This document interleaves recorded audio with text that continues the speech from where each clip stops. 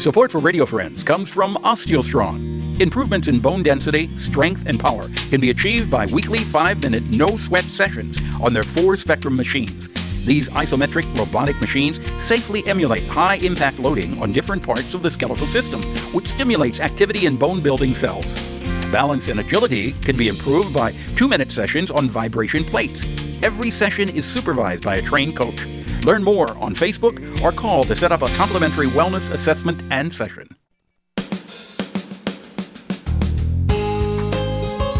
Good morning and welcome to Radio Friends on Thursday, November the 2nd. Good to have you with us today. Robert Ricketts is sitting right next to me, and Robert's been with us for about 2 years now or so.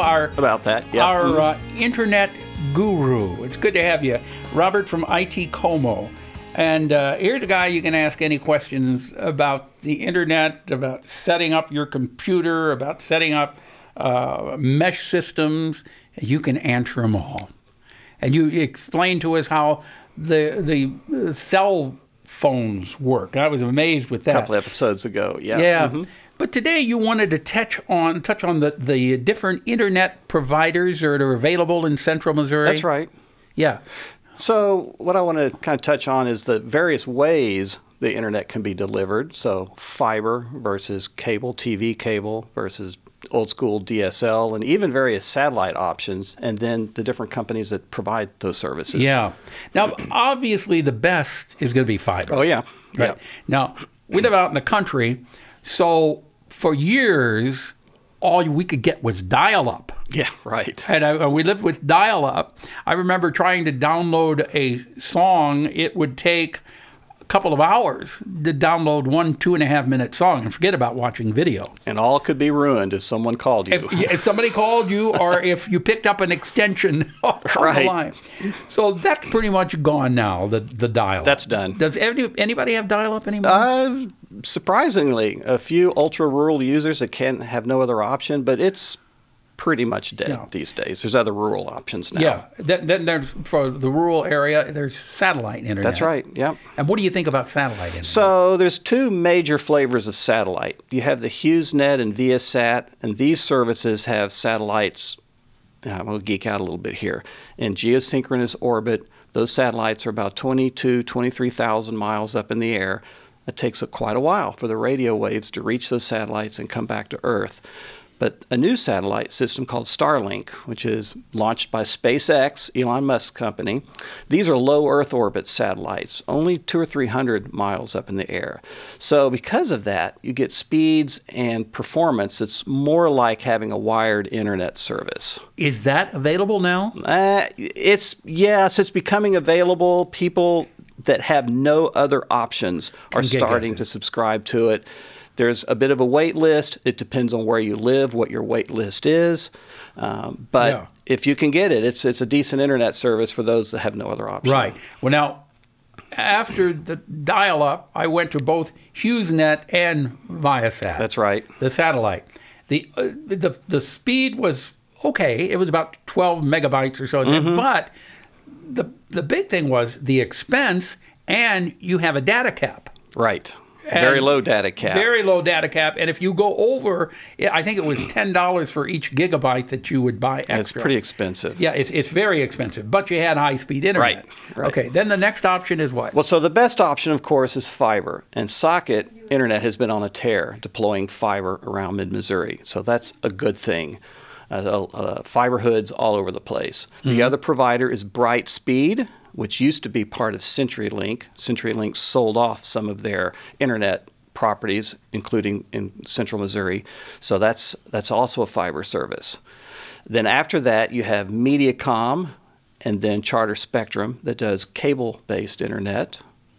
So what is the benefit of having cable internet versus fiber? There is none. No, the fiber is the big winner. And the key difference in fiber is the download and the upload speeds are usually the same. Symmetrical. Right, symmetrical, exactly. And upload is becoming more and more important as people have online-based backup systems and they're working from home. They need that upload capacity that only fiber provides. Now, if you can't get fiber and you have cable, Are there any tips as far as the cable internet? Well, I mean, cable works well too. That's a decent service as well. Can you get a gigabyte of speed? I'm not sure that a gigabyte is available in Colombia yet, but the modem specifications that enable that do exist. But you're never going to get a symmetrical upload. So, and also with cable, is it not true, depending on how many other people are on that line that you're sharing with them, if a lot of them are on, your speed can go down, correct? Yeah, but that's not so bad nowadays, because even with cable-based internet delivery, cable TV cable, the backhaul into most neighborhoods is still fiber. But the last mile, the subscriber loop, we say sometimes, that runs from the box to your home, the side of your home, that would still be cable TV cable. And in that case, you're the only one on that cable, so there's really no loss there. Okay. But some of these cable runs to the node can be a long way. Maybe the fiber is at the edge of the neighborhood, and there's a long haul just to get to your home. Yeah. And the cable specifications for how the signal travels on that wire does not really allow for a symmetric upload, at least not yet. So the best, then what you're saying is the best internet, if you can get it, is fiber. Right. And there are two kinds of fiber, isn't it? Fiber to the curb and fiber to the house. It's still the fiber, but if you can come all the way to the house, then you're going to have the best service. Right.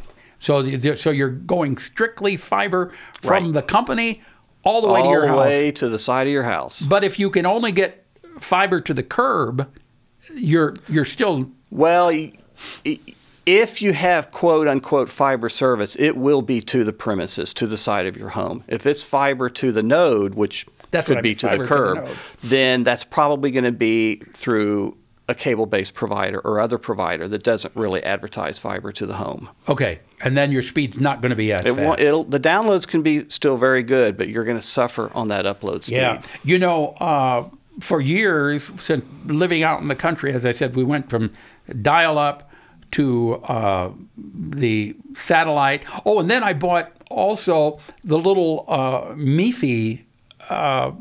It's with the phone company. Yes, the little wireless hotspot. The little MiFis. MiFi. Right. That's it. I used to call it MiFi. The MiFi.